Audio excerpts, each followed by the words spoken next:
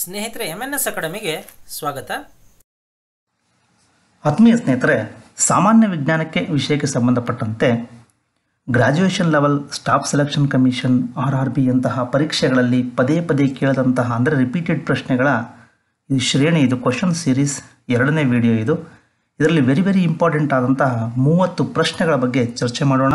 ಈ ಎಲ್ಲ ಪ್ರಶ್ನೆಗಳು ಸಹಿತ ಅತ್ಯುತ್ತಮವಾದ ಪ್ರಶ್ನೆಗಳೇ, ಪರೀಕ್ಷೆಯಲ್ಲಿ ರಿಪೀಟ್ ಆದಂಥ ಪ್ರಶ್ನೆಗಳೇ. ಇವೇ ಪ್ರಶ್ನೆಗಳೇ FDA, SDA, PSI, PDO, even KS ಪ್ರಶ್ನೆ ಪತ್ರಿಕೆಯಲ್ಲೂ ಸಹಿತ ಈ ಪ್ರಶ್ನೆಗಳನ್ನು ಕೇಳಲಾಗಿದೆ. ಹಾಗಾಗಿ ಈ ವಿಡಿಯೋನ ಕೊನೆವರೆಗೂ ನೋಡಿ, ವಿಡಿಯೋನ ಲೈಕ್ ಮಾಡಿ, ಇದರ ಬಗ್ಗೆ ತಮ್ಮ ಅತ್ಯಮೂಲ್ಯವಾದ ಸಲಹೆಗಳನ್ನು ಕಾಮೆಂಟ್ ರೂಪದಲ್ಲಿ ನೀಡಿ ಅಂತ ಹೇಳುತ್ತಾ, ಸ್ನೇಹಿತರೆ, ಈ ವಿಡಿಯೋದಲ್ಲಿ ನಾವು ಮೋಸ್ಟ್ ರಿಪೀಟೆಡ್ 30 ಪ್ರಶ್ನೆಗಳ ಬಗ್ಗೆ ವಿಸ್ತೃತ ಮಾಹಿತಿಯೊಂದಿಗೆ ಚರ್ಚೆ ಮಾಡೋಣ. ಇದರಲ್ಲಿ ಭೌತಶಾಸ್ತ್ರ 10, ಜೀವಶಾಸ್ತ್ರ 10, ರಾಸಾಯನಶಾಸ್ತ್ರ 10 ಪ್ರಶ್ನೆಗಳಿದ್ದಾವೆ. ಇದು ಪ್ರಶ್ನೋತ್ತರ ಶ್ರೇಣಿ ಮಾಲಿಕೆಯಲ್ಲಿ ಎರಡನೇ ವಿಡಿಯೋ. ಮೊದಲನೇ ಪ್ರಶ್ನೆ, ಈ ಕೆಳಗಿನ ಯಾವ ಕಲ್ಲಿದ್ದಲು ಯೂನಿಟ್ಗೆ ಹೆಚ್ಚಿನ ಶಾಖವನ್ನು ಉತ್ಪಾದಿಸುತ್ತದೆ? ಇದಕ್ಕೆ ಸರಿಯಾದ ಉತ್ತರ ಆಪ್ಷನ್ 3, ಆಂಥ್ರಸೈಟ್. ಆಂಥ್ರಸೈಟ್ ಅನ್ನುವುದು ಕಲ್ಲಿದ್ದಲಿನ ಒಂದು ವಿಧ. ಇದರಲ್ಲಿ 86ರಿಂದ 97% ಇದು ಇಂಗಾಲವನ್ನು ಹೊಂದಿರುತ್ತದೆ. ಸಾಮಾನ್ಯವಾಗಿ ಎಲ್ಲ ಶ್ರೇಣಿಯ ಕಲ್ಲಿದ್ದಲಿನ ಹೆಚ್ಚಿನ ತಾಪನ ಮೌಲ್ಯವನ್ನು ಇದು ಹೊಂದಿರುತ್ತದೆ. ಶಕ್ತಿ ಉತ್ಪಾದನೆಯಲ್ಲಿ ಅಗ್ರಸ್ಥಾನದಲ್ಲಿರತಕ್ಕಂಥ ಇದು ಉತ್ಕೃಷ್ಟ ಕಲ್ಲಿದ್ದಲಿನ ವಿಧವಾಗಿದೆ. ಎರಡನೇ ಪ್ರಶ್ನೆ, ಕಬ್ಬಿಣದ ಸೂಜಿಯನ್ನು ನಿಧಾನವಾಗಿ ಇರಿಸಿದಾಗ ನೀರಿನ ಮೇಲ್ಮೈಯಲ್ಲಿ ಏಕೆ ತೇಲುತ್ತದೆ? ಇದಕ್ಕೆ ಸರಿಯಾದ ಉತ್ತರ ಆಪ್ಷನ್ 3, ಮೇಲ್ಮೈ ಒತ್ತಡದಿಂದಾಗಿ, ಸರ್ಫೇಸ್ ಟೆನ್ಷನ್ನಿಂದ. ಕಬ್ಬಿಣದ ಸೂಜಿ ಇದು ನೀರಿಗಿಂತ ಹೆಚ್ಚು ಸಾಂದ್ರತೆಯನ್ನು ಹೊಂದಿರುತ್ತದೆ. ಅದನ್ನು ನಾವು ನೀರಿಗೆ ಹಾಕಿದಾಗ ಅದು ನೀರಿನ ತಳಭಾಗದಲ್ಲಿ ಹೋಗಿ ಬೀಳುತ್ತೆ, ಅಂದರೆ ನೀರಿನಲ್ಲಿ ಅದು ಮುಳುಗುತ್ತದೆ.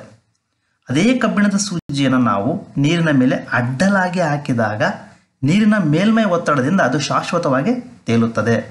ಇದಕ್ಕೆ ಕಾರಣ ವಸ್ತುವಿನಿಂದ ಉಂಟಾಗುವ ಒತ್ತಡದ ಪ್ರಮಾಣ ಅದರ ತೂಕ ಮತ್ತು ಕಾಂಟ್ಯಾಕ್ಟ್ ಏರಿಯಾ, ಸಂಪರ್ಕ ಪ್ರದೇಶವನ್ನು ಅವಲಂಬಿಸಿರುತ್ತದೆ. ನಾವು ಸೂಜಿಯನ್ನು ಅಥವಾ ಆ ಕಬ್ಬಿಣದ ಸೂಜಿಯನ್ನು ನೇರವಾಗಿ ಹಾಕಿದಾಗ ಅದರ ಕಾಂಟ್ಯಾಕ್ಟ್ ಏರಿಯಾ, ನೀರು ಮತ್ತು ಸೂಜಿಯ ಕಾಂಟ್ಯಾಕ್ಟ್ನ ಏರಿಯಾ, ಸಂಪರ್ಕ ಪ್ರದೇಶ ಚಿಕ್ಕದಾಗಿರುವುದರಿಂದ ಅದು ಅಧಿಕ ಒತ್ತಡವನ್ನು ಉಂಟು ಮಾಡಿ ಆ ನೀರಿನ ಮೇಲ್ಮೈಯನ್ನು ಅರಿದು ಕೆಳಗೆ ಬೀಳುತ್ತದೆ. ಅದೇ ಕಬ್ಬಿಣದ ಸೂಜಿಯನ್ನು ನಾವು ಅಡ್ಡಲಾಗಿ ಹಾಕಿದಾಗ, ಅಡ್ಡ ಇಟ್ಟಾಗ ಅದರ ಸಂಪರ್ಕ ಪ್ರದೇಶ ದೊಡ್ಡದಾಗಿರುತ್ತೆ, ಕಾಂಟ್ಯಾಕ್ಟ್ ಏರಿಯಾ, ಸೂಜಿ ಮತ್ತು ನೀರಿನ ಕಾಂಟ್ಯಾಕ್ಟ್ ಏರಿಯಾ ದೊಡ್ಡದಾಗಿ ಅದು ಕಡಿಮೆ ಒತ್ತಡವನ್ನು ಉಂಟು ಮಾಡುವುದರಿಂದ ಅದು ನೀರಿನ ಮೇಲೆ ತೇಲುತ್ತದೆ. ಮೂರನೇ ಪ್ರಶ್ನೆ, ಪ್ರಕೃತಿಯಲ್ಲಿ ಅತ್ಯಂತ ಪ್ರಬಲ ಶಕ್ತಿ ಅಂದರೆ ಪ್ರಬಲ ಫೋರ್ಸ್. ಇದಕ್ಕೆ ಸರಿಯಾದ ಉತ್ತರ ಆಪ್ಷನ್ 3, ಬೈಜಿಕ ಬಲ, ಸ್ಟ್ರಾಂಗ್ ನ್ಯೂಕ್ಲಿಯರ್ ಫೋರ್ಸ್. ಬ್ರಹ್ಮಾಂಡದಲ್ಲಿ ಒಟ್ಟು 4 ಮೂಲಭೂತ ಬಲಗಳಿವೆ, ಫೋರ್ಸ್. ಅವು ವಸ್ತು ಮತ್ತು ಶಕ್ತಿಯ ನಡುವಿನ ಎಲ್ಲ ಪರಸ್ಪರ ಕ್ರಿಯೆಗಳಿಗೆ ಕಾರಣವಾಗಿವೆ. ಅವುಗಳೆಂದರೆ strong nuclear force, weak nuclear force, ವಿದ್ಯುತ್ ಕಾಂತೀಯ ಬಲ, 4ನೇದು ಗುರುತ್ವಾಕರ್ಷಣ ಬಲ. ಇವುಗಳಲ್ಲೇ ಅತ್ಯಂತ ಪ್ರಬಲವಾಗಿದ್ದಂದರೆ ಸ್ಟ್ರಾಂಗ್ ನ್ಯೂಕ್ಲಿಯರ್ ಫೋರ್ಸ್ ಅಥವಾ ಬೈಜಿಕ ಬಲ. ಇದು ವಿದ್ಯುತ್ ಕಾಂತೀಯ ಬಲಕ್ಕಿಂತ 100 ಪಟ್ಟು ಪ್ರಬಲವಾಗಿದೆ. ಇಂತಹ ಫೋರ್ಸ್ ಪರಮಾಣುವಿನ ನ್ಯೂಕ್ಲಿಯಸ್ ಅಂದರೆ ಪರಮಾಣುವಿನ ಮಧ್ಯದಲ್ಲಿರ್ತಕ್ಕಂತಹ ನ್ಯೂಕ್ಲಿಯಸ್ನಲ್ಲಿ ಮಾತ್ರ ಇದು ಕಾರ್ಯನಿರ್ವಹಿಸುತ್ತದೆ. ಇದು ಆದ್ದರಿಂದ ದೈನಂದಿನ ಜೀವನದಲ್ಲಿ ಇದು ನೇರವಾಗಿ ಅನುಭವಕ್ಕೆ ಬರೋದಿಲ್ಲ. ಇದರ ವ್ಯಾಪ್ತಿ ಸುಮಾರು 1 ಫೆಮಿಟೋಮೀಟರ್. 1 ಫೆಮಿಟೋಮೀಟರ್ ಅಂದರೆ 10⁻⁻15 ಮೀಟರ್ ವ್ಯಾಪ್ತಿಯಲ್ಲಿ ಇದು ಕಾರ್ಯನಿರ್ವಹಿಸುತ್ತದೆ. ನ್ಯೂಕ್ಲಿಯಸ್ನಲ್ಲಿರ್ತಕ್ಕಂತಹ ನ್ಯೂಕ್ಲಿಯಾನ್ಗಳು, ಪ್ರೋಟಾನ್ ಮತ್ತು ನ್ಯೂಟ್ರಾನ್ಗಳ ನಡುವೆ ಈ ನ್ಯೂಕ್ಲಿಯರ್ ಫೋರ್ಸ್ ಕಂಡುಬರುತ್ತದೆ. 4ನೇ ಪ್ರಶ್ನೆ, 1 ಕಿಲೋವ್ಯಾಟ್ ಗಂಟೆ ಇದಕ್ಕೆ ಸಮನಾಗಿರುತ್ತದೆ? ಇದಕ್ಕೆ ಸರಿಯಾದ ಉತ್ತರ ಆಪ್ಷನ್ 1, 3.6 ಮೆಗಾ ಜೌಲ್. ಕಿಲೋವ್ಯಾಟ್ ಗಂಟೆ ಎನ್ನುವುದು ಒಂದು ಶಕ್ತಿಯ ಘಟಕವಾಗಿದೆ. 1 ಕಿಲೋವ್ಯಾಟ್ ಗಂಟೆಯನ್ನು 1 ಗಂಟೆಯ ಸಮಯದಲ್ಲಿ 1 ಕಿಲೋವ್ಯಾಟ್ ವಿದ್ಯುತ್ ಶಕ್ತಿಯ ಬಳಕೆ ಎಂದು ವ್ಯಾಖ್ಯಾನಿಸಬಹುದು. ಇದು 3.6 ಮೆಗಾ ಜೌಲ್, ಮೆಗಾ ಅಂದರೆ 10⁻6 ಜೌಲ್ಗೆ ಸಮನಾಗಿರುತ್ತದೆ. 5ನೇ ಪ್ರಶ್ನೆ, ಬಾಹ್ಯಾಕಾಶಕ್ಕೆ ಉಡಾಯಿಸಬೇಕಾದ ರಾಕೆಟ್ನ ಕನಿಷ್ಠ ವಿಮೋಚನಾ ವೇಗ ಎಷ್ಟು? ಇದಕ್ಕೆ ಸರಿಯಾದ ಉತ್ತರ ಆಪ್ಷನ್ 3, 11 km/s. ಭೂಮಿಯ ಮೇಲ್ಮೈಯಿಂದ ತಪ್ಪಿಸಿಕೊಳ್ಳುವ ವಿಮೋಚನಾ ವೇಗ ಸೆಕೆಂಡಿಗೆ ಸುಮಾರು 11.2 ಕಿಲೋಮೀಟರ್ ಇದೆ. ಭೌತಶಾಸ್ತ್ರದಲ್ಲಿ ವಿಮೋಚನಾ ವೇಗ ಎಂದರೆ ಇದು ಒಂದು ವಸ್ತುವಿನ ವೇಗ. ಈ ವೇಗದಲ್ಲಿ ವಸ್ತುವಿನ ಮೇಲಿನ ಚಲನಾಶಕ್ತಿ ಮತ್ತು ಅದರ ಭೂ ಗುರುತ್ವಾಕರ್ಷಣ ಶಕ್ತಿ ಎರಡೂ ಸಮನಾಗಿರುತ್ತದೆ. ಯಾವುದೇ ವಸ್ತು ಭೂಮಿಯ ಗುರುತ್ವಾಕರ್ಷಣ ಬಲದಿಂದ ಮೇಲೆ ಹೋಗಲು ವಿಮೋಚನಾ ವೇಗ ಬೇಕಾಗುತ್ತದೆ. ಆ ವಿಮೋಚನಾ ವೇಗ 11.2 km/s. 6ನೇ ಪ್ರಶ್ನೆ, ನಿರ್ದಿಷ್ಟ ದ್ರವ್ಯರಾಶಿಯ ನೀರನ್ನು 0 ಡಿಗ್ರಿ ಸೆಲ್ಸಿಯಸ್ನಿಂದ 10 ಡಿಗ್ರಿ ಸೆಲ್ಸಿಯಸ್ವರೆಗೂ ಕಾಯಿಸಿದಾಗ ಅದರ ಗಾತ್ರ. ಇದಕ್ಕೆ ಸರಿಯಾದ ಉತ್ತರ ಆಪ್ಷನ್ 4, ಕಡಿಮೆಯಾಗಿ ನಂತರ ಹೆಚ್ಚಾಗುತ್ತದೆ. ವಸ್ತುಗಳಿಗೆ ನಾವು ಶಾಖ ನೀಡಿದಾಗ ಅದರ ತಾಪ ಹೆಚ್ಚಳ ಆಗುತ್ತದೆ, ಜೊತೆಗೆ ಅದರ ಗಾತ್ರನೂ ಸಹಿತ ಹಿಗ್ಗುತ್ತದೆ. ನೀರಿಗೆ ಒಂದು ವಿಶೇಷವಾದ ಗುಣ ಇದೆ. ನೀರಿಗೆ ನಾವು ಶಾಖ ಕೊಟ್ಟಾಗ 0 ಡಿಗ್ರಿಯಿಂದ 4 ಡಿಗ್ರಿವರೆಗೂ ಶಾಖ ಕೊಟ್ಟಾಗ ಅದರ ತಾಪ ಹೆಚ್ಚಳ ಆಗುತ್ತೆ, ಆದರೆ ಅದರ ಗಾತ್ರ ಕುಗ್ಗುತ್ತದೆ, ಹಿಗ್ಗುವ ಬದಲು ಕುಗ್ಗುತ್ತದೆ. 4 ಡಿಗ್ರಿಯ ನಂತರ ಅದು ಹಿಗ್ಗುತ್ತದೆ. ಇದನ್ನು ನಾವು ನೀರಿನ ಒಂದು ವಿಶೇಷವಾದ ಗುಣ, ಇದನ್ನು ನಾವು ಅಸಂಬದ್ಧ ವಿಕಾಸ ಎಂದು ಕರೀತೇವೆ. ಆದ್ದರಿಂದ ಇದಕ್ಕೆ ಸರಿಯಾದ ಉತ್ತರ 0 ಡಿಗ್ರಿಯಿಂದ 4 ಡಿಗ್ರಿವರೆಗೂ ಅದು ಕುಗ್ಗಿ ನಂತರ ಅದರ ಗಾತ್ರ ಹಿಗ್ಗುತ್ತದೆ. 7ನೇ ಪ್ರಶ್ನೆ, ತೇವಾಂಶವುಳ್ಳ ಗಾಳಿಯಲ್ಲಿ ಶಬ್ದದ ವೇಗ ಶುಷ್ಕ ಗಾಳಿಗಿಂತ ಹೆಚ್ಚಾಗಿರುತ್ತದೆ. ಇದಕ್ಕೆ ಕಾರಣ ತೇವಾಂಶವುಳ್ಳ ಗಾಳಿಯು. ಇದಕ್ಕೆ ಸರಿಯಾದ ಉತ್ತರ ಆಪ್ಷನ್ 1, ಶುಷ್ಕ ಗಾಳಿಗಿಂತ ಕಡಿಮೆ ಸಾಂದ್ರತೆ ಹೊಂದಿರುತ್ತದೆ. ಶುಷ್ಕ ಗಾಳಿ ಡ್ರೈ ಏರ್, ಇದರ ಡೆನ್ಸಿಟಿ ಮಾಯಿಶ್ಚರ್ ಏರ್ ತೇವಾಂಶ ಗಾಳಿಗಿಂತ ಹೆಚ್ಚಾಗಿರುತ್ತದೆ. ಮಾಧ್ಯಮದಲ್ಲಿ ಶಬ್ದದ ವೇಗ ಅದರ ಸಾಂದ್ರತೆಯ ವರ್ಗಮೂಲಕ್ಕೆ ವಿಲೋಮಾನುಪಾತದಲ್ಲಿರುತ್ತದೆ. ಯಾವುದರ ಸಾಂದ್ರತೆ ಹೆಚ್ಚಿರುತ್ತದೆಯೋ ಅದರಲ್ಲಿ ಶಬ್ದದ ವೇಗ ಕಡಿಮೆ ಇರುತ್ತದೆ. ಇಲ್ಲಿ ಶುಷ್ಕ ಗಾಳಿಯ ಸಾಂದ್ರತೆ ಹೆಚ್ಚಿರುವುದರಿಂದ ಶಬ್ದದ ವೇಗ ಅದರಲ್ಲಿ ಕಡಿಮೆ. ತೇವಾಂಶ ಗಾಳಿಯ ಸಾಂದ್ರತೆ ಕಡಿಮೆ ಇರುವುದರಿಂದ ಅದರಲ್ಲಿ ಶಬ್ದದ ವೇಗ ಹೆಚ್ಚಾಗಿರುತ್ತದೆ. 8ನೇ ಪ್ರಶ್ನೆ, ಸುಡುವ ನೀರನ್ನು ಗಾಜಿನ ತಟ್ಟೆಯ ಮೇಲೆ ಸಿಂಪಡಿಸಿದಾಗ ಅದು ಬಿರುಕು ಬಿಡುತ್ತದೆ, ಆದರೆ ಲೋಹದ ತಟ್ಟೆಯ ಮೇಲೆ ಸಿಂಪಡಿಸಿದರೆ ಹೀಗಾಗುವುದಿಲ್ಲ. ಇದಕ್ಕೆ ಕಾರಣ. ಇದಕ್ಕೆ ಸರಿಯಾದ ಉತ್ತರ ಆಪ್ಷನ್ 3, ಗಾಜು ಒಳ್ಳೆಯ ವಾಹಕವಲ್ಲ, ತಣ್ಣಗಿನ ಬಿಂದುಗಳಲ್ಲಿ ಅದು ಕುಗ್ಗುತ್ತದೆ. ಗಾಜು ಒಂದು ಅವಾಹಕ. ಅವಾಹಕ ಅಂದರೆ ಅದು ತನ್ನ ಮೂಲಕ ಉಷ್ಣವನ್ನು ಹಾದು ಹೋಗಲು ಬಿಡುವುದಿಲ್ಲ. ಇಂಥ ಗಾಜಿನ ತಟ್ಟೆಯ ಮೇಲೆ ನಾವು ಸುಡುವ ನೀರು ಅಥವಾ ಕುದಿಯುವ ನೀರನ್ನು ಸಿಂಪಡಿಸಿದಾಗ ಆ ಗಾಜಿನ ತಟ್ಟೆಯ ಮೇಲ್ಪದರ ಹಿಗ್ಗುತ್ತದೆ, ಅದರ ಕೆಳಪದರ ಹಿಗ್ಗುವುದಿಲ್ಲ. ಯಾಕಪ್ಪ ಅಂದರೆ ಅದು ಅವಾಹಕ, ಉಷ್ಣವನ್ನು ತನ್ನ ಮೂಲಕ ಹಾದು ಹೋಗಲು ಬಿಡೋದಿಲ್ಲ. ಹೀಗೆ ಉಷ್ಣ ವ್ಯಾಕೋಚನೆಯ ಅಸಮತೋಲನದಿಂದ ಆ ಗಾಜಿನ ತಟ್ಟೆ ಬಿರುಕು ಬಿಡುತ್ತದೆ. 9ನೇ ಪ್ರಶ್ನೆ, ಶಬ್ದದ ವೇಗವು ಇದರಲ್ಲಿ ಗರಿಷ್ಠವಾಗಿರುತ್ತದೆ. ಇದಕ್ಕೆ ಸರಿಯಾದ ಉತ್ತರ ಆಪ್ಷನ್ 3, ಗ್ಲಾಸ್. ಶಬ್ದ ಅನಿಲ ಹಾಗೂ ದ್ರವ ಮಾಧ್ಯಮಕ್ಕೆ ಹೋಲಿಸಿದಾಗ ಘನ ವಸ್ತುಗಳಲ್ಲಿ ವೇಗವಾಗಿ ಚಲಿಸುತ್ತದೆ. ಈ ಕಾರಣದಿಂದ ಶಬ್ದದ ವೇಗ ಗ್ಲಾಸ್ನಲ್ಲಿ ಗರಿಷ್ಠವಾಗಿರುತ್ತದೆ. 10ನೇ ಪ್ರಶ್ನೆ, ಚೆಂಡನ್ನು ಹಿಡಿಯುವಾಗ ಆಟಗಾರನು ಯಾವುದನ್ನು ಕಡಿಮೆ ಮಾಡಲು ತನ್ನ ಕೈಗಳನ್ನು ಕೆಳಕ್ಕೆ ಎಳೆಯುತ್ತಾನೆ? ಇದಕ್ಕೆ ಸರಿಯಾದ ಉತ್ತರ ಆಪ್ಷನ್ 2, ಸಂವೇಗ. ಸಂವೇಗ ಅಂದರೆ ಚಲನೆಯಲ್ಲಿ ದ್ರವ್ಯರಾಶಿ ಎಂದು ವ್ಯಾಖ್ಯಾನಿಸಬಹುದು. ಎಲ್ಲ ವಸ್ತುಗಳು ಸಹಿತ ರಾಶಿಯನ್ನು ಹೊಂದಿರುತ್ತವೆ.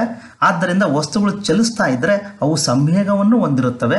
ಸಂವೇಗ ಎಂದರೆ ಅದರ ರಾಶಿ ಮತ್ತು ವೇಗ ಇವೆರಡರ ಗುಣಲಬ್ಧವಾಗಿರುತ್ತದೆ. ವಿಜ್ಞಾನಿಗಳು ವಸ್ತುವಿನ ದ್ರವ್ಯರಾಶಿಯನ್ನು ವಸ್ತುವಿನ ವೇಗದೊಂದಿಗೆ ಗುಣಿಸಿದಾಗ ಸಂವೇಗವನ್ನು ಲೆಕ್ಕ ಹಾಕುತ್ತಾರೆ. ಇದು ವಸ್ತುವನ್ನು ನಿಲ್ಲಿಸುವುದು ಎಷ್ಟು ಕಷ್ಟ ಎಂಬುದರ ಸೂಚನೆಯಾಗಿದೆ. ಇಂತಹ ಸಂವೇಗದ ಪ್ರಮಾಣವನ್ನು ಕಡಿಮೆ ಮಾಡಲು ಕ್ಯಾಚ್ ತೆಗೆದುಕೊಳ್ಳುವಾಗ ಕ್ರಿಕೆಟಿಗನು ಚೆಂಡಿನೊಂದಿಗೆ ತಮ್ಮ ಕೈಗಳನ್ನು ಹಿಂದಕ್ಕೆ ಎಳೆಯುವ ಮೂಲಕ ಅಲ್ಲಿ ಸಮಯವನ್ನು ಹೆಚ್ಚಿಸುತ್ತಾರೆ. 11ನೇ ಪ್ರಶ್ನೆ, ಈ ಕೆಳಗಿನ ಅಂಶಗಳಲ್ಲಿ ಯಾವುದು ಸಸ್ಯಗಳಲ್ಲಿ ನೀರು ಮತ್ತು ಕ್ಯಾಲ್ಸಿಯಂ ಹೀರಿಕೊಳ್ಳುವಿಕೆಯನ್ನು ಹೆಚ್ಚಿಸುತ್ತದೆ? ಇದಕ್ಕೆ ಸರಿಯಾದ ಉತ್ತರ ಆಪ್ಷನ್ 2, ಬೋರಾನ್. ಬೋರಾನ್ ಸಸ್ಯಗಳಲ್ಲಿ ನೀರು ಮತ್ತು ಕ್ಯಾಲ್ಸಿಯಂ ಹೀರಿಕೊಳ್ಳುವಿಕೆಯನ್ನು ಹೆಚ್ಚಿಸುತ್ತದೆ. ಇದು ಸಸ್ಯಗಳಲ್ಲಿನ ಚಯಾಪಚಯ ಚಟುವಟಿಕೆಗಳಿಗೆ ಸಹಾಯ ಮಾಡುತ್ತದೆ. ಪ್ರೋಟೋಪ್ಲಾಸ್ಮಿಕ್ ಪೊರೆಗಳ ಮೂಲಕ ಸಕ್ಕರೆ ಚಲಿಸಲು ಬೋರಾನ್ ಅವಶ್ಯಕವಾಗಿ ಬೇಕಾಗಿದೆ. 12ನೇ ಪ್ರಶ್ನೆ, ಉಪವಾಸದ ಸಮಯದಲ್ಲಿ ಸಾಮಾನ್ಯ ವ್ಯಕ್ತಿಯಲ್ಲಿ ರಕ್ತದಲ್ಲಿನ ಸಕ್ಕರೆಯ mg/dl ಮಿತಿ ಏನು? ಇದಕ್ಕೆ ಸರಿಯಾದ ಉತ್ತರ ಆಪ್ಷನ್ 3, 70ರಿಂದ 100. mg/dl ಅಂದರೆ ಮಿಲಿಗ್ರಾಮ್ ಪರ್ ಡೆಸಿಲೀಟರ್ ಅಂತ. ಇದು ಒಂದು ನಿರ್ದಿಷ್ಟ ಪ್ರಮಾಣದ ರಕ್ತದಲ್ಲಿನ ಒಂದು ನಿರ್ದಿಷ್ಟ ವಸ್ತು ಅಂದರೆ ಗ್ಲೂಕೋಸ್ನಂತಹ ಪ್ರಮಾಣವನ್ನು ಸೂಚಿಸುವ ಮಾಪನವಾಗಿದೆ. ಮಾನವರಲ್ಲಿ, ಸಾಮಾನ್ಯ ಮನುಷ್ಯರಲ್ಲಿ ಗ್ಲೂಕೋಸ್ ರಕ್ತ ಪರೀಕ್ಷೆಯ ಫಲಿತಾಂಶಗಳು ಊಟಕ್ಕಿಂತ ಮುಂಚೆ ಇದನ್ನು ನಾವು ಉಪವಾಸದ ಮಟ್ಟ ಎಂದು ಕರೀತೇವೆ. ಇದರಲ್ಲಿ 70ರಿಂದ 100 mg/dl ಆಗಿರಬೇಕು. ಊಟದ ನಂತರ 180 mg/dlಗಿಂತ ಕಡಿಮೆ ಇರಬೇಕು. 13ನೇ ಪ್ರಶ್ನೆ, ಈ ಕೆಳಗಿನವುಗಳಲ್ಲಿ ಯಾವುದು ವಿಟಮಿನ್ B1 ಎಂದು ಕರೆಯಲ್ಪಡುತ್ತದೆ? ಇದಕ್ಕೆ ಸರಿಯಾದ ಉತ್ತರ ಆಪ್ಷನ್ 2, ಥಯಾಮಿನ್. ಥಯಾಮಿನ್ ಅನ್ನು ವಿಟಮಿನ್ B1 ಎಂದು ಕರೆಯುತ್ತಾರೆ. ಇದನ್ನು ಥಿಯೋವಿಟಮಿನ್, ಸಲ್ಫರ್ ಹೊಂದಿರುವ ವಿಟಮಿನ್ ಎಂದು ಕರೆಯಲಾಗುತ್ತದೆ. ಇದು ನೀರಿನಲ್ಲಿ ಕರಗುವ ವಿಟಮಿನ್ ಬಿ ಕಾಂಪ್ಲೆಕ್ಸ್ ವಿಟಮಿನ್ ಆಗಿದೆ. 14ನೇ ಪ್ರಶ್ನೆ, ರೋಗಗಳ ವಿರುದ್ಧ ಪ್ರತಿರೋಧವನ್ನು ಹೆಚ್ಚಿಸಲು ಸಹಾಯ ಮಾಡುವ ರಕ್ತ ಕಣಗಳು ಯಾವುವು? ಇದಕ್ಕೆ ಸರಿಯಾದ ಉತ್ತರ ಆಪ್ಷನ್ 1 ಲ್ಯೂಕೋಸೈಟ್ಗಳು. ಬಿಳಿ ರಕ್ತ ಕಣಗಳು ಅಥವಾ ಲ್ಯೂಕೋಸೈಟ್ಗಳು ಇವು ಸಾಂಕ್ರಾಮಿಕ ರೋಗ ಹಾಗೂ ಸೂಕ್ಷ್ಮಾಣು ಜೀವಿಗಳ ವಿರುದ್ಧ ದೇಹವನ್ನು ರಕ್ಷಿಸುವಲ್ಲಿ ತೊಡಗಿರುವ ಪ್ರತಿರಕ್ಷಣಾ ವ್ಯವಸ್ಥೆಯ ಕೋಶಗಳಾಗಿವೆ. 15ನೇ ಪ್ರಶ್ನೆ, ದೇಹದ ಥರ್ಮೋಸ್ಟಾಟ್ ಅನ್ನು ಹೊಂದಿರುವ ಗ್ರಂಥಿ ಯಾವುದು? ಇದಕ್ಕೆ ಸರಿಯಾದ ಉತ್ತರ ಆಪ್ಷನ್ 4 ಹೈಪೋಥಾಲಮಸ್. ಚರ್ಮ ಮತ್ತು ರಕ್ತದ ತಾಪಮಾನದಲ್ಲಿನ ಬದಲಾವಣೆಗಳಿಗಾಗಿ ಸೂಕ್ಷ್ಮವಾದ ನ್ಯೂರಾನ್ಗಳು ಇರ್ತಕ್ಕಂತಹ ಹೈಪೋಥಾಲಮಸ್ ಇದನ್ನು ಥರ್ಮೋಸ್ಟಾಟ್ ಸೆಂಟರ್ ಅಂತ ಕರಿತೀವಿ. ಇದು ಶಾರೀರಿಕ ಹೊಂದಾಣಿಕೆಗಳನ್ನು ನಿಯಂತ್ರಿಸಿ ದೇಹ ತನ್ನ ಪ್ರಮುಖ ತಾಪಮಾನವನ್ನು ಸುಮಾರು 37 ಡಿಗ್ರಿ ಸೆಲ್ಸಿಯಸ್ ತಾಪಮಾನದಲ್ಲಿ ಸ್ಥಿರವಾಗಿರುವಂತೆ ಸಹಾಯ ಮಾಡುತ್ತದೆ. ಇಂತಹ ತಾಪಮಾನ ನಿಯಂತ್ರಿಸುವ ಕೇಂದ್ರಗಳು ಪ್ರಿಯಾಪ್ಟಿಕ್ ಪ್ರದೇಶದಲ್ಲಿ ಕಂಡುಬರುತ್ತವೆ, ಅಂದರೆ ಹೈಪೋಥಾಲಮಸ್ನ ಮುಂಭಾಗದ ಭಾಗದಲ್ಲಿ ಕಂಡುಬರುತ್ತವೆ. 16ನೇ ಪ್ರಶ್ನೆ, ಗ್ಲೂಕೋಮಾ ಇದಕ್ಕೆ ಸಂಬಂಧಿಸಿದ ಕಾಯಿಲೆಯಾಗಿದೆ. ಇದಕ್ಕೆ ಸರಿಯಾದ ಉತ್ತರ ಆಪ್ಷನ್ 4 ಕಣ್ಣುಗಳು. ಗ್ಲೂಕೋಮಾ ಒಂದು ಕಣ್ಣಿನ ಕಾಯಿಲೆಯಾಗಿದ್ದು ಇದರಲ್ಲಿ ಆಪ್ಟಿಕ್ ನರವು ವಿಶಿಷ್ಟ ಮಾದರಿಯಲ್ಲಿ ಹಾನಿಗೊಳಗಾಗಿರುತ್ತದೆ. 17ನೇ ಪ್ರಶ್ನೆ, ಇನ್ಸುಲಿನ್ನಲ್ಲಿರುವ ಲೋಹ. ಇದಕ್ಕೆ ಸರಿಯಾದ ಉತ್ತರ ಆಪ್ಷನ್ 3 ಸತು. ಇನ್ಸುಲಿನ್ ಇದು ಮೇದೋಜೀರಕ ಗ್ರಂಥಿ ಅಂದರೆ ಪ್ಯಾಂಕ್ರಿಯಾಸ್ ಇಂದ ತಯಾರಿಸಿದಂತಹ ಹಾರ್ಮೋನ್ ಆಗಿದ್ದು ಇದು ರಕ್ತದಲ್ಲಿನ ಗ್ಲೂಕೋಸ್ ಮಟ್ಟವನ್ನು ನಿಯಂತ್ರಿಸುತ್ತದೆ. ಮಾನವರಲ್ಲಿ ಇನ್ಸುಲಿನ್ ಶೇಖರಣಾ ಕೋಶಕಗಳು ಮತ್ತು ಇತರ ಅನೇಕ ಪ್ರಭೇದಗಳು ಸತು ಮತ್ತು ಕ್ಯಾಲ್ಸಿಯಂ ಅಯಾನುಗಳ ಹೆಚ್ಚಿನ ಸಾಂದ್ರತೆಯನ್ನು ಹೊಂದಿರುತ್ತವೆ. ಇನ್ಸುಲಿನ್ ಎಕ್ಸಾಮರೈಸೇಷನ್ ಇದು ಇನ್ಸುಲಿನ್ ಜೈವಿಕ ಸಂಶ್ಲೇಷಣೆ ಮತ್ತು ಶೇಖರಣೆಯಲ್ಲಿನ ಕೆಲವು ಪ್ರಕ್ರಿಯೆಗಳಿಗೆ ಸತು ಪ್ರಮುಖ ಪಾತ್ರ ವಹಿಸುತ್ತದೆ. 18ನೇ ಪ್ರಶ್ನೆ, ಈ ಕೆಳಗಿನವುಗಳಲ್ಲಿ ಯಾವುದು ಮೂತ್ರದ ಅಸಹಜ ಘಟಕವಾಗಿದೆ? ಇದಕ್ಕೆ ಸರಿಯಾದ ಉತ್ತರ ಆಪ್ಷನ್ 4 ಕೀಟೋನ್ ಸಂಯುಕ್ತಗಳು. ಕೀಟೋನ್ ಸಂಯುಕ್ತಗಳು 3 ನೀರಿನಲ್ಲಿ ಕರಗುವ ಸಂಯುಕ್ತಗಳಾಗಿವೆ. ಇವು ಯಕೃತ್ನಲ್ಲಿ ಕೊಬ್ಬಿನ ಆಮ್ಲಗಳು ಒಡೆದು ಶಕ್ತಿ ಉತ್ಪನ್ನ ಆಗುವಾಗ ಉಂಟಾಗುವ ಉಪ ಉತ್ಪನ್ನಗಳಾಗಿರುತ್ತವೆ. 3ರಲ್ಲಿ 2 ಹೃದಯ ಮತ್ತು ಮೆದುಳಿನಲ್ಲಿ ಶಕ್ತಿಯ ಮೂಲವಾಗಿ ಬಳಕೆಯಾಗುತ್ತವೆ. 3ನೇದು ದೇಹದಿಂದ ಹೊರಹಾಕಲ್ಪಡುವ ತ್ಯಾಜ್ಯ ಉತ್ಪನ್ನವಾಗಿದೆ. ಕೀಟೋನ್ ದೇಹಗಳ ಸಂಶ್ಲೇಷಣೆಯ ಪ್ರಮಾಣ ಅದರ ಬಳಕೆಯ ದರವನ್ನು ಮೀರಿದಾಗ ರಕ್ತದಲ್ಲಿ ಅವುಗಳ ಸಾಂದ್ರತೆ ಹೆಚ್ಚಾಗುತ್ತದೆ. ಇದನ್ನು ನಾವು ಕೀಟೋನೇಮಿಯಾ ಎಂದು ಕರೆಯಲಾಗುತ್ತದೆ. 19ನೇ ಪ್ರಶ್ನೆ, ರಕ್ತ ಹೆಪ್ಪುಗಟ್ಟಲು ಯಾವ ವಿಟಮಿನ್ ಸಹಾಯ ಮಾಡುತ್ತದೆ? ಇದಕ್ಕೆ ಸರಿಯಾದ ಉತ್ತರ option 3 vitamin K. Vitamin K ಇದು ಫ್ಯಾಟ್ ಸೋಲಬಲ್ ವಿಟಮಿನ್ ಆಗಿದ್ದು ರಕ್ತ ಹೆಪ್ಪುಗಟ್ಟಲು ಇದು ಸಹಾಯ ಮಾಡುತ್ತದೆ. 20ನೇ ಪ್ರಶ್ನೆ, ಕಾರ್ಬೋಹೈಡ್ರೇಟ್ ಅನ್ನು ದೇಹದಲ್ಲಿ ಹೀಗೆ ಸಂಗ್ರಹಿಸಲಾಗುತ್ತದೆ? ಇದಕ್ಕೆ ಸರಿಯಾದ ಉತ್ತರ ಆಪ್ಷನ್ 3 ಗ್ಲೈಕೋಜನ್. ಗ್ಲೈಕೋಜನ್ ಅನ್ನೋದು ಒಂದು ಪಾಲಿಸ್ಯಾಕರೈಡ್ ಆಗಿದ್ದು ಇದು ಪ್ರಾಣಿಗಳಲ್ಲಿ ಶಕ್ತಿ ಸಂಗ್ರಾಹಕವಾಗಿ ಕಾರ್ಯನಿರ್ವಹಿಸುತ್ತದೆ. ಮಾನವರಲ್ಲಿ ಗ್ಲೈಕೋಜನ್ ಅನ್ನು ಪ್ರಾಥಮಿಕವಾಗಿ ಪಿತ್ತಜನಕಾಂಗ ಮತ್ತು ಸ್ನಾಯುಗಳ ಜೀವಕೋಶಗಳಲ್ಲಿ ತಯಾರಿಸಲಾಗುತ್ತದೆ ಮತ್ತು ಸಂಗ್ರಹಿಸಲಾಗುತ್ತದೆ. ಇದನ್ನು ದ್ವಿತೀಯಕ ದೀರ್ಘಕಾಲೀನ ಶಕ್ತಿ ಶೇಖರಣೆಯಾಗಿ ಇದು ಕಾರ್ಯನಿರ್ವಹಿಸುತ್ತದೆ. Secondary long term energy storage. ಮುಂದಿನ ಪ್ರಶ್ನೆ, ಕೆಳಗಿನವುಗಳಲ್ಲಿ ಭಾರವಾದ ಲೋಹ ಯಾವುದು? ಇದಕ್ಕೆ ಸರಿಯಾದ ಉತ್ತರ ಆಪ್ಷನ್ 1 ಚಿನ್ನ. ಯಾವುದೇ ಲೋಹದ ಭಾರವನ್ನು ಅದರ ಸಾಂದ್ರತೆ, ಪರಮಾಣು ತೂಕ ಅಥವಾ ಪರಮಾಣು ಸಂಖ್ಯೆಗಳಿಗೆ ಸಂಬಂಧಿಸಿದಂತೆ ವ್ಯಾಖ್ಯಾನಿಸಲಾಗಿದೆ. ಕೊಟ್ಟಿರುವ ಅಂಶಗಳ ಪರಮಾಣು ದ್ರವ್ಯರಾಶಿಗಳು ಚಿನ್ನ 196, ಬೆಳ್ಳಿ 107, ತಾಮ್ರ 63, ಕಬ್ಬಿಣ 55. ಆದ್ದರಿಂದ ಭಾರವಾದ ಲೋಹ ಚಿನ್ನ ಆಗಿದ್ದು ನಂತರದ ಸ್ಥಾನದಲ್ಲಿ ಬೆಳ್ಳಿ, ತಾಮ್ರ ಮತ್ತು ಕಬ್ಬಿಣವಿದೆ. 22ನೇ ಪ್ರಶ್ನೆ, ಕುಡಿಯುವ ನೀರನ್ನು ಶುದ್ಧೀಕರಿಸಲು ಪೊಟ್ಯಾಷಿಯಂ ಪರಮಾಂಗನೇಟ್ ಅನ್ನು ಬಳಸಲಾಗುತ್ತದೆ ಏಕೆಂದರೆ? ಇದಕ್ಕೆ ಸರಿಯಾದ ಉತ್ತರ ಇದು ಒಂದು ಆಕ್ಸಿಡೈಸಿಂಗ್ ಏಜೆಂಟ್, ಉತ್ಕರ್ಷಣಕಾರಿ. ಪೊಟ್ಯಾಷಿಯಂ ಪರಮಾಂಗನೇಟ್ ಇದು point of entry water treatment ವಿಧಾನವಾಗಿದ್ದು ಇದರಲ್ಲಿ ನೀರಿನಲ್ಲಿ ಕರಗಿರ್ತಕ್ಕಂತಹ ಕಬ್ಬಿಣ, ಮ್ಯಾಂಗನೀಸ್ ಮತ್ತು ಹೈಡ್ರೋಜನ್ ಸಲ್ಫೈಡನ್ನು ನೀರಿನಿಂದ ಫಿಲ್ಟರ್ ಮಾಡುವ ಘನ ಕಣಗಳನ್ನಾಗಿ ಇದು ಆಕ್ಸಿಡೀಕರಿಸುತ್ತದೆ, ಉತ್ಕರ್ಷಣಗೊಳಿಸುತ್ತದೆ. ಹಾಗಾಗಿ ಇದು ಒಂದು ಉತ್ಕರ್ಷಣಕಾರಿ. 23ನೇ ಪ್ರಶ್ನೆ, ಈ ಕೆಳಗಿನವುಗಳಲ್ಲಿ ಯಾವುದು pH ಮೌಲ್ಯ 7 ಹೊಂದಿದೆ? ಇದಕ್ಕೆ ಸರಿಯಾದ ಉತ್ತರ ಆಪ್ಷನ್ 1 ಶುದ್ಧ ನೀರು. ರಸಾಯನಶಾಸ್ತ್ರದಲ್ಲಿ pH ಎಂಬುದು ಜಲೀಯ ದ್ರಾವಣದ ಆಮ್ಲೀಯತೆ ಅಥವಾ ಪ್ರತ್ಯಾಮ್ಲತೆಯನ್ನು ಸೂಚಿಸಲು ಬಳಸ್ತಕ್ಕಂಥ ಒಂದು ಸಂಖ್ಯಾ ಮಾಪಕ. 7ಕ್ಕಿಂತ ಕಡಿಮೆ pH ಹೊಂದಿರುವ ದ್ರಾವಣ ಆಮ್ಲೀಯವಾಗಿರುತ್ತದೆ. 7ಕ್ಕಿಂತ ಹೆಚ್ಚು pH ಹೊಂದಿರುವುದು ಪ್ರತ್ಯಾಮ್ಲೀಯವಾಗಿರುತ್ತದೆ. ಶುದ್ಧ ನೀರು ಪ್ಯೂರ್ ವಾಟರ್ ಇದೊಂದು ತಟಸ್ಥ, ಆಮ್ಲವೂ ಅಲ್ಲ ಪ್ರತ್ಯಾಮ್ಲವೂ ಅಲ್ಲ, ಆದ್ದರಿಂದ ಅದರ pH ಮೌಲ್ಯ 7 ಆಗಿರುತ್ತದೆ. 24ನೇ ಪ್ರಶ್ನೆ, ಕಬ್ಬಿಣದ ಅದಿರಿನಿಂದ ಕಬ್ಬಿಣದ ತಯಾರಿಕೆ ಈ ಪ್ರಕ್ರಿಯೆಯನ್ನು ಒಳಗೊಂಡಿರುತ್ತದೆ. ಇದಕ್ಕೆ ಸರಿಯಾದ ಉತ್ತರ ಅಪಕರ್ಷಣ ಕ್ರಿಯೆ. ಕಬ್ಬಿಣದ ಅದಿರಿನಿಂದ ಕಬ್ಬಿಣವನ್ನು ಬ್ಲಾಸ್ಟ್ ಫರ್ನೇಸ್ ಎಂಬ ಬೃಹತ್ ಪಾತ್ರೆಯಿಂದ ಹೊರತೆಗೆಯಲಾಗುತ್ತದೆ.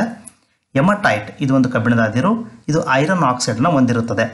ಕಬ್ಬಿಣದ ಆಕ್ಸೈಡ್ನಿಂದ ಆಕ್ಸಿಜನ್ ಅನ್ನು ತೆಗೆದು ಹಾಕಬೇಕು. ಈ ಕ್ರಿಯೆಯನ್ನು ನಾವು ಅಪಕರ್ಷಣ ಕ್ರಿಯೆ ಅಂತ ಕರೀತೇವೆ. ಕಬ್ಬಿಣದ ಆಕ್ಸೈಡ್ನಿಂದ ಆಕ್ಸಿಜನ್ ಅನ್ನು ತೆಗೆಯಲು ಇಂಗಾಲ ಮತ್ತು ಇಂಗಾಲದ ಮಾನಾಕ್ಸೈಡ್ ಎಂಬ ಅಪಕರ್ಷಣ ಕಾರ್ಯಗಳನ್ನು ಬಳಕೆ ಮಾಡಿ ಕಬ್ಬಿಣವನ್ನು ಪಡೆಯುತ್ತೇವೆ. 25ನೇ ಪ್ರಶ್ನೆ, ವಿಭಿನ್ನ ಪರಮಾಣು ರಾಶಿ ಸಂಖ್ಯೆಗಳನ್ನು ಹೊಂದಿರುವ ಒಂದೇ ಧಾತುವಿನ ಪರಮಾಣುಗಳನ್ನು ಏನೆಂದು ಕರೆಯಲಾಗುತ್ತದೆ. ಇದಕ್ಕೆ ಸರಿಯಾದ ಉತ್ತರ ಆಪ್ಷನ್ 2 ಐಸೋಟೋಪ್ಗಳು. ಒಂದೇ ಪರಮಾಣು ಸಂಖ್ಯೆಯನ್ನು ಹೊಂದಿರುವ ಆದರೆ ಬೇರೆ ಬೇರೆ ಪರಮಾಣು ರಾಶಿಯನ್ನು ಹೊಂದಿರತಕ್ಕಂತಹ ಪರಮಾಣುಗಳನ್ನು ನಾವು ಐಸೋಟೋಪ್ ಎಂದು ಕರೆಯಲಾಗುತ್ತವೆ. ಒಂದೇ ಸಂಖ್ಯೆಯ ಪ್ರೋಟಾನ್ಗಳಿರ್ತವೆ ಆದರೆ ಬೇರೆ ಬೇರೆ ಸಂಖ್ಯೆಯ ನ್ಯೂಟ್ರಾನ್ಗಳನ್ನು ಹೊಂದಿರತಕ್ಕಂಥ ಪರಮಾಣುಗಳಿಂದಾಗಿ ರಾಶಿಯಲ್ಲಿ ವ್ಯತ್ಯಾಸ ಉಂಟಾಗುತ್ತದೆ. ಉದಾಹರಣೆ ಕಾರ್ಬನ್ 12, ಕಾರ್ಬನ್ 13, ಕಾರ್ಬನ್ 14 ಇವು ಕಾರ್ಬನ್ನ 3 ಐಸೋಟೋಪ್ಗಳಾಗಿವೆ. 26ನೇ ಪ್ರಶ್ನೆ, ಸಿಂಥೆಟಿಕ್ ಡಿಟರ್ಜೆಂಟ್ಗಳನ್ನು ಇವುಗಳಿಂದ ತಯಾರಿಸಲಾಗುತ್ತದೆ. ಇದಕ್ಕೆ ಸರಿಯಾದ ಉತ್ತರ ಆಪ್ಷನ್ 3 ಪೆಟ್ರೋಲಿಯಂನ ಹೈಡ್ರೋಕಾರ್ಬನ್ಗಳು. ಪೆಟ್ರೋಲಿಯಂನ ಹೈಡ್ರೋಕಾರ್ಬನ್ಗಳಿಂದ ಸಂಶ್ಲೇಷಿತ ಡಿಟರ್ಜೆಂಟ್ಗಳನ್ನು ತಯಾರಿಸಲಾಗುತ್ತದೆ. 27ನೇ ಪ್ರಶ್ನೆ, ಕಾಗದದ ಉದ್ಯಮದಲ್ಲಿ ತಿರುಳು ಬ್ಲೀಚಿಂಗಿಗಾಗಿ ಈ ಕೆಳಗಿನವುಗಳಲ್ಲಿ ಯಾವುದು ಸಾಮಾನ್ಯವಾಗಿ ಬಳಸಲಾಗುತ್ತದೆ. ಇದಕ್ಕೆ ಸರಿಯಾದ ಉತ್ತರ ಆಪ್ಷನ್ 3 ಹೈಡ್ರೋಜನ್ ಪೆರಾಕ್ಸೈಡ್. ಮರದ ತಿರುಳಿನ ಬ್ಲೀಚಿಂಗ್ ಎನ್ನುವುದು ತಿರುಳಿನ ಬಣ್ಣವನ್ನು ಕಡಿಮೆ ಮಾಡಲು ನಡೆಸುವ ರಾಸಾಯನಿಕ ಸಂಸ್ಕರಣೆ. ಅದು ಬಿಳಿಯಾಗಿ ಪರಿಣಮಿಸುತ್ತದೆ. ಆಲ್ಕಲೈನ್ ಹೈಡ್ರೋಜನ್ ಪೆರಾಕ್ಸೈಡ್ ಅನ್ನು ಯಾಂತ್ರಿಕ ತಿರುಳಿಗೆ ಸಾಮಾನ್ಯವಾಗಿ ಬಳಸುವ ಬ್ಲೀಚಿಂಗ್ ಏಜೆಂಟ್ ಆಗಿದೆ.